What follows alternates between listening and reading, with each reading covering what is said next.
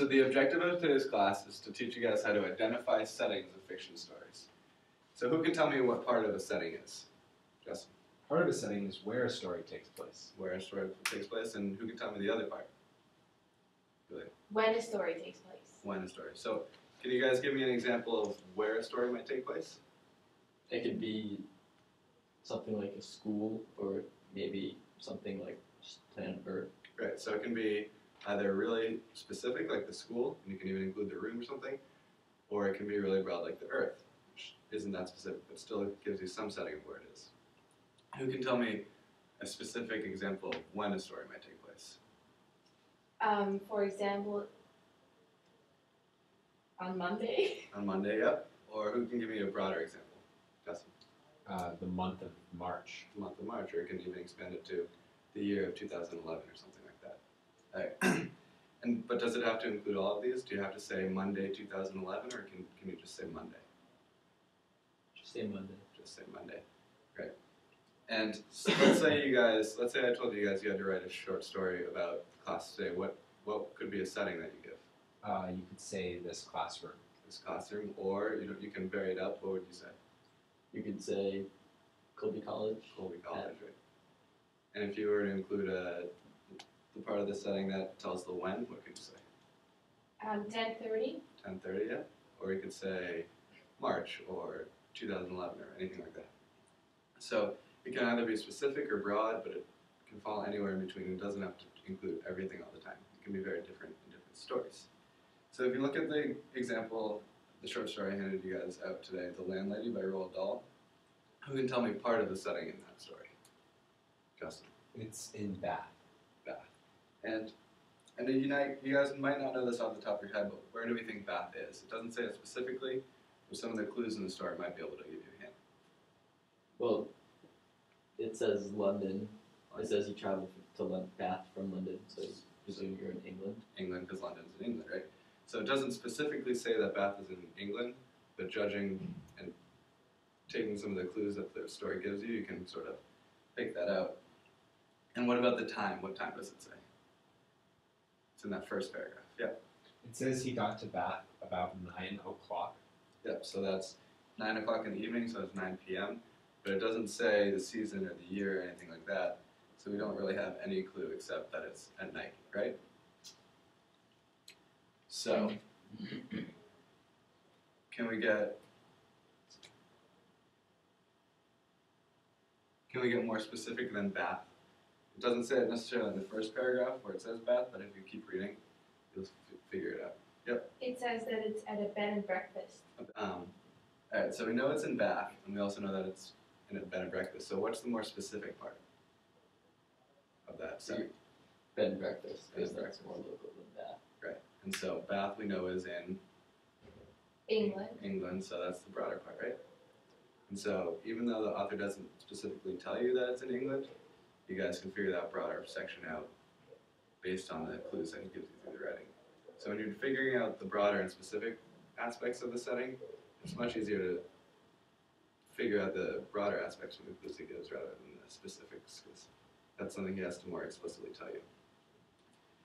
And so what do we notice about the setting at the beginning of the story when he first gets to Bath and the end of the story? What's the setting at the beginning of the story?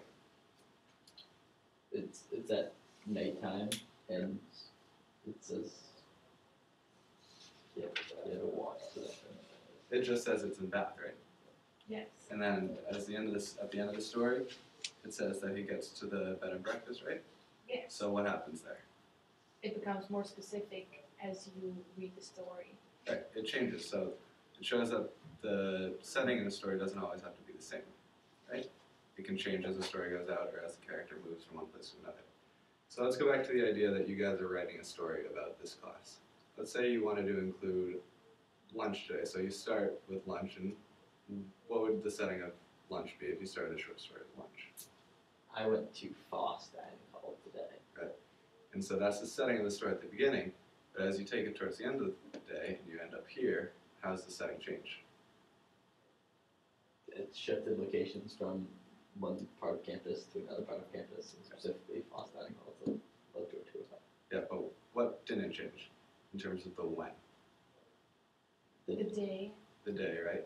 And so what doesn't change in the story here? The day. The day or the year or anything like that. But he stays in the same town, he just gets more specific, right?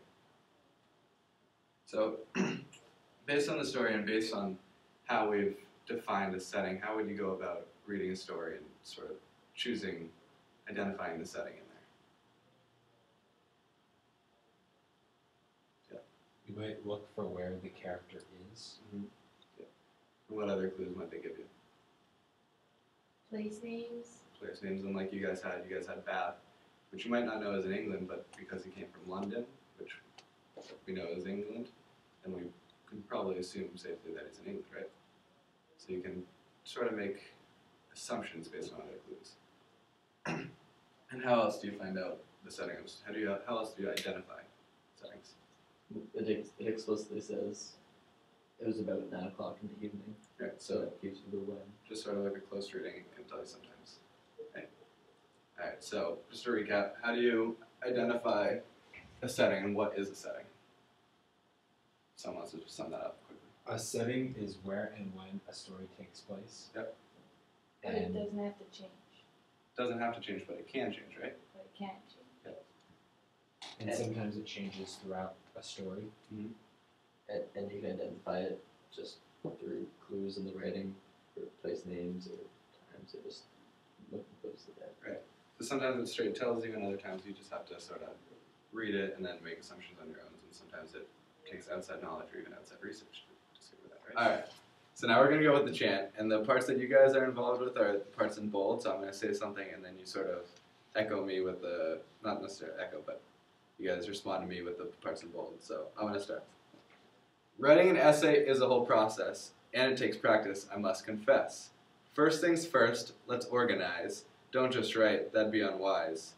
Now let's get you involved, and our essay problem solved. First things first, you Plan, plan, plan.